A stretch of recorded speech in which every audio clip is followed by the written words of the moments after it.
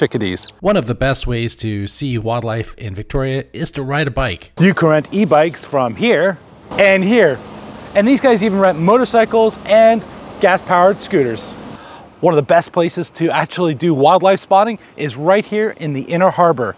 In fact, you'll see seals, the occasional otter up on one of the docks, and just last week, orca, whole pod of orca came in and swam right underneath these seaplanes.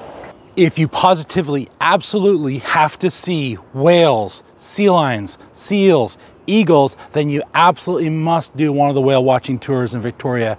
All the whale watching tour operators are amazing. They actually share information as to where the whales are located when they're out in the water. But if you want the best, make sure you go to BC Whale Tours. They are amazing.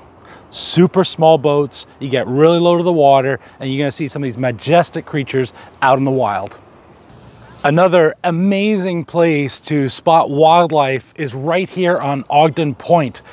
About a mile there and back out to the lighthouse, and you're gonna be looking for seals, whales, you might even catch some otters playing on the rocks. And on the other side, there are some beautiful, beautiful creatures roaming around in here. Things like sea anemones and starfish. You take a look on both sides when you're walking around here.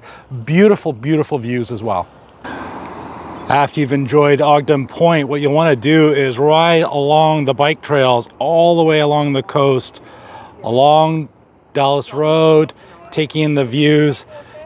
You're going to be looking out for, again, more seals and more wildlife out in the ocean. And you can take it all the way up to Beacon Hill Park, which is going to be our next stop. One of the most amazing fun things to do, it's not quite wildlife, like they're not out in the wild, but it's to come and see the running of the goats.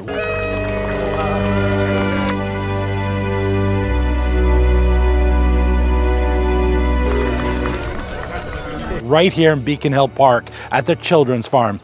Over my shoulder here, after the running of the goats, they're put into a pen. You can come in here and play with them. They'll climb on your back. It's an absolute hoot. So you want to see some wildlife while you're here in Victoria? Beacon Hill Park is a fabulous place to start.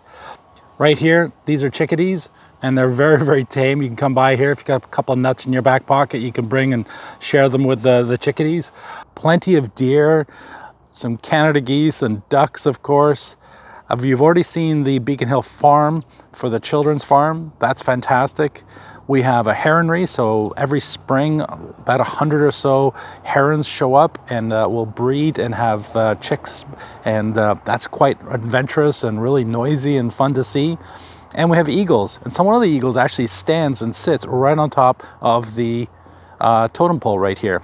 This little area here, if you're looking for it, is right beside the totem pole. If you go in behind the totem pole into the woods, you'll be able to see chickadees and feed them. Hi, sweetie. Enjoy. Behind me is Clover Point, a fabulous place to catch your camera. Let's do that again. This is Clover Point, a fabulous spot if you want to come down, take a spot on one of the benches and just sit there and watch for whales. You're looking for those blowouts. You'll be able to see things like seals and sea lions, of course, but it's just a lovely, lovely spot right here in Victoria. This is historical Ross Bay Cemetery.